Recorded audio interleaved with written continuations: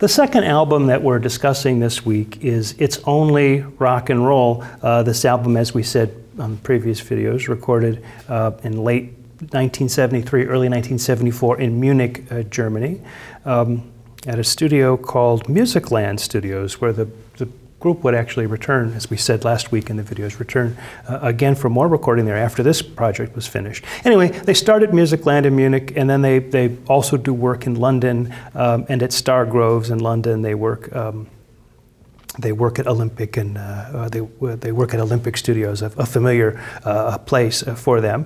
The album released in October 1974. Remember, we were talking in the previous video about the fact that the two singles from the album were, not #1 hits, and I said, well, but we want to make sure we look at what's happening with the album and the way that it's charting. Well, as it turns out, when this album is released in October of 1974, it's #1 in the U.S. and #2 in the UK, and that's really the measure of commercial success for a group like the Rolling Stones in the first half of the 1970s.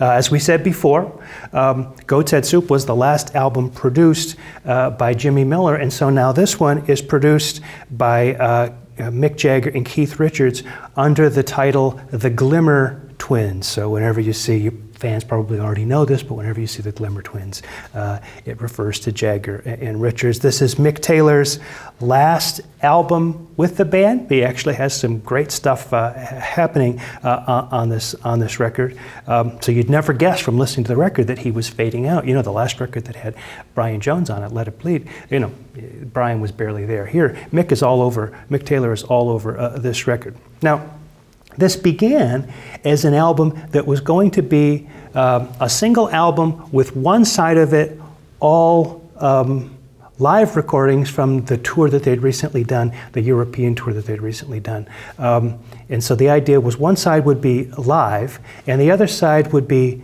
not new original material in the studio, but new covers they would do in the studio of some of their favorite R&B artists. And the song that remains from this original idea of the project is Ain't Too Proud to Beg. So think about this. This is what's in Keith Richards' mind. He wants a record that on one side is a live record and on another side has got cover tunes on it. Doesn't this seem to you like maybe somebody who's looking back to their roots, to the origins of their career, and maybe a way of refreshing their interest in the group, or refreshing the group, or maybe thinking about new directions they can go in? In my Beatles course, I talk about this happening a couple times during their career, where they look back to their roots at just a point where they're sort of to reorient towards something new or something different. When things maybe start to get kind of samey or stale, it's time to look in new directions. So looking for the excitement of live performance, and the cover versions really resonates with a lot of the things that we've said about the Rolling Stones. But they start to record, and it turns out, well, gosh, we've got all this material, and so they start recording up this original material, and pretty soon the idea of the half live, half cover versions record kind of falls away. All that's left of it is Ain't Too Proud to Beg from the original concept. The singles from this record, as we said before, are It's Only Rock and Roll, getting only to #16 in the US, #10 in the UK, and Ain't Too Proud to Beg, making it only to #17 in the US, but remembering the album went to #1 in this country. The cover was designed and painted by a guy by the name of, by a fellow by the name of Guy Pillaert. I hope I'm pronouncing his name correctly, probably not.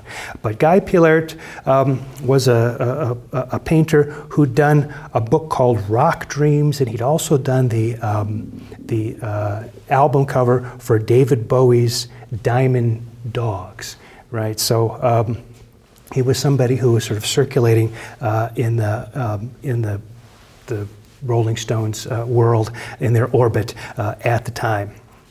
Anyway, the album, It's Only Rock and Roll, as I said before, produced by the Glimmer Twins and engineered by Andy Johns, who's still part of the team with recording here, with some help from Keith Harwood. As we said before, recorded at Musicland Studios in Munich, also at Stargroves using the Rolling Stones mobile unit, and at Olympic Studios. There's one track, Short and Curly's, which sort of originates from the earlier album sessions for Goat's Head Soup, and parts of that were recorded in Jamaica and also at Olympic and Island Studios in London. So let's do as we've done before.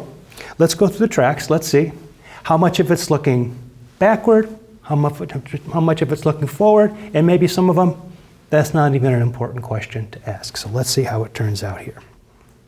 The first song, If You Can't Rock Me, is a guitar-driven rocker.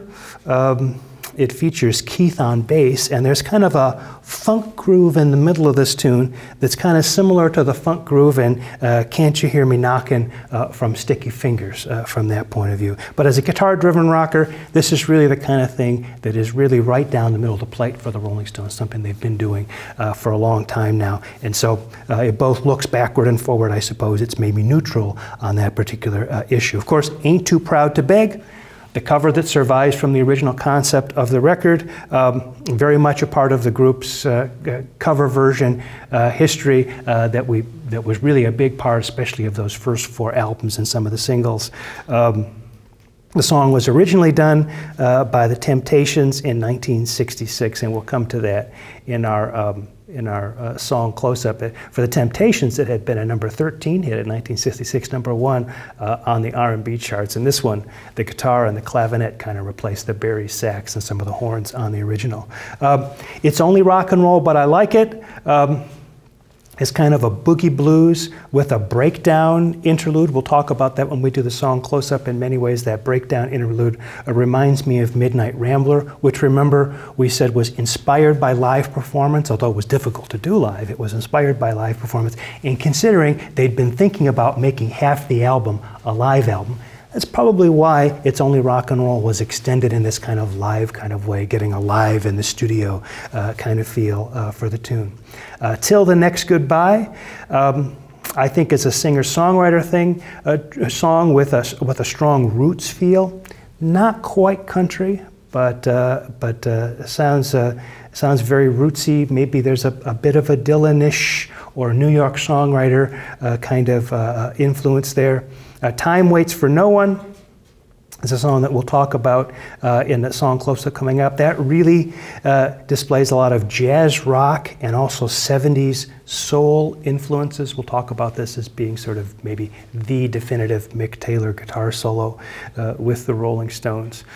There's a track called Luxury, which has got strangely spare drumming. Funny when you listen to this track, the drums, I mean, everybody else is playing seems sort of full bore, but the drums are really sort of strangely spare. Mick does a kind of Jamaican accent, maybe reminds us a bit of Sweet Black Angel. Maybe there's a hint of Paul Simon in this tune. Remember the early 1970s, Paul Simon was doing things like Me and Julio Down by the Schoolyard, so maybe that kind of thing works its way in. We'd have to compare dates to see whether there was any kind of a direct influence, but that's the kind of stylistic milieu I think that the Stones are working in here. So from that point of view, it really points in a kind of a newish direction, or at least a reflection of contemporary influences as opposed to looking back. Dance Little Sister, 50s rock all the way, not unlike Star Star from the previous record, very much a kind of a Chuck Berry thing. So that would be one that looks back.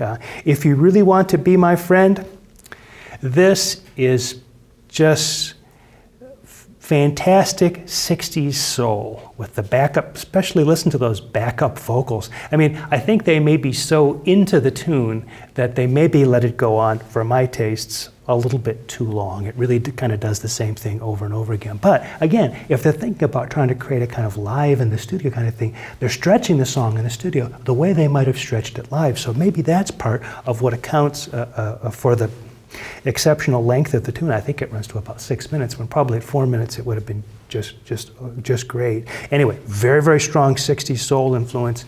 Again, looking back. Short and Curly, so that's the song I mentioned, came from the Goat's Head Soup sessions. It's kind of a boogie blues with that kind of good time jug band feel. There's a kind of a loose sing-along kind of feel to that one. Fingerprint File.